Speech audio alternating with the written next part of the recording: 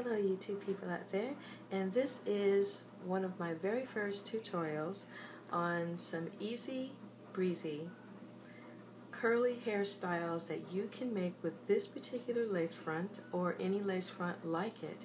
And this is the Hollywood Sis Cfl-h Feel. If I got that name wrong, I will put it down in the description box. But let's get started. First of all, you want to start by taking this out.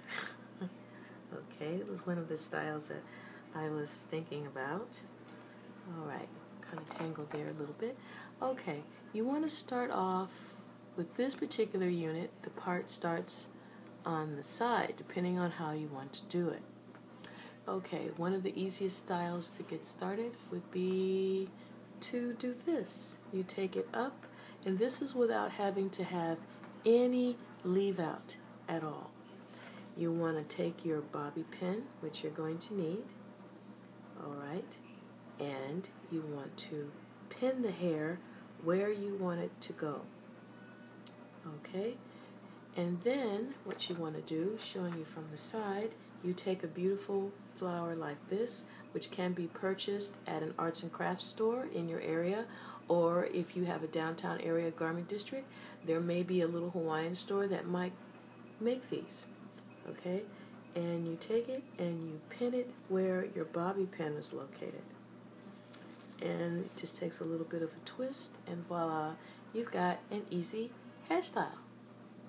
Okay, now for the next hairstyle, you're just going to need a necklace similar to this, if this is the color you're going for.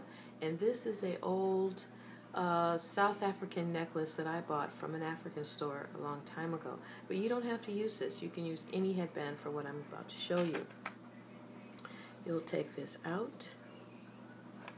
You'll take out the bobby pin.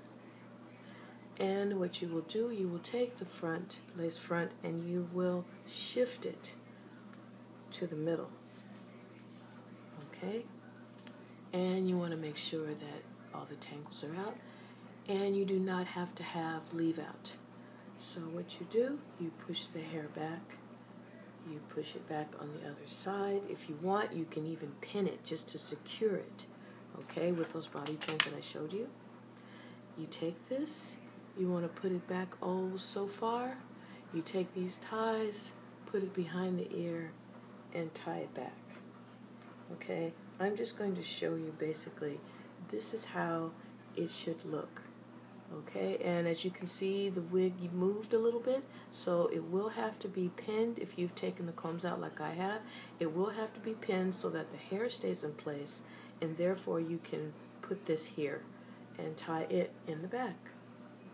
Okay, so this is another style.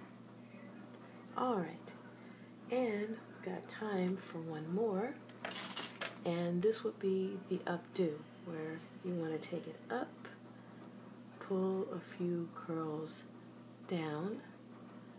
Okay, you want to take it up. It doesn't matter how neat you do it. Okay, you're going to take from the temple here, and you can decide if you want it up like this or if you want it back. Either way, it's going to be very pretty with this unit. And this is the type of barrette that I am using for this style. You take it, you pin it like this. Okay, and I will show you in the back on the sides how that looks. Alright, and in the back.